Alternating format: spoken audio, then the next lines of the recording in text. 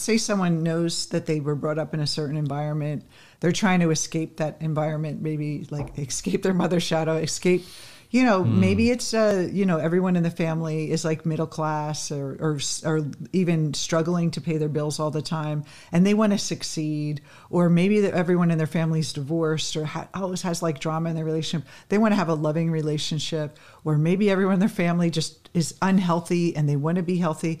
How would someone make that shift from that biological, environmental culture to them becoming who they really want to be, and do it not in a way to push away the past, but to really make a conscious decision outside of it. Yeah.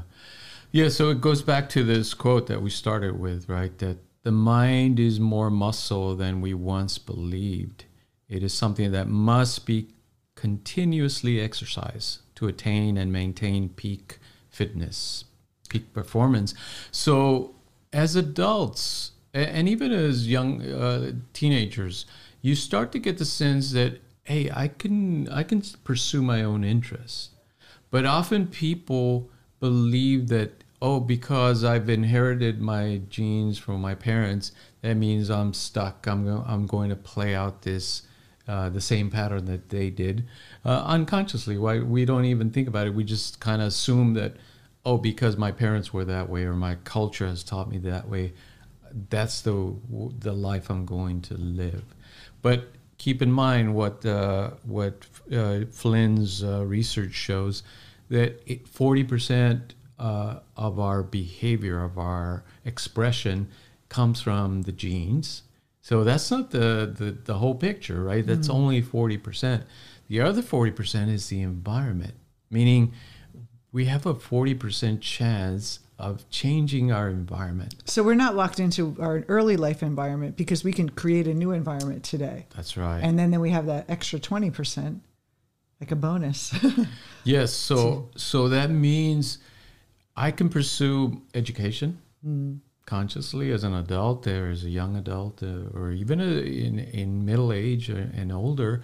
You can still pursue education. You can retrain your mind, and that will change your genetic expression. So because it is gene-environment interaction, you're actually changing the potential of your genes, of your intelligence.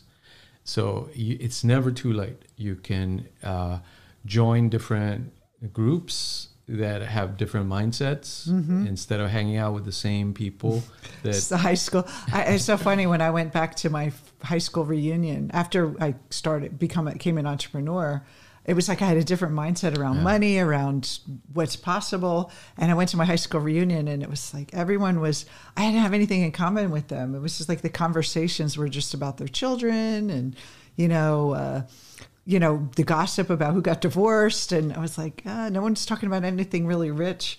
And I could see that and a lot of them stayed in the same town. And we see a lot of people, those of you who know, you go back home for the holidays and you see your friend from growing up and you're like, they're just kind of still there. They're still in that same bubble. And for me, even moving out of New Jersey, living in Colorado and meeting a whole bunch of different friends most of them were entrepreneurs. And that's what drove me to be an entrepreneur, because I never thought of like that before, of something I'd want.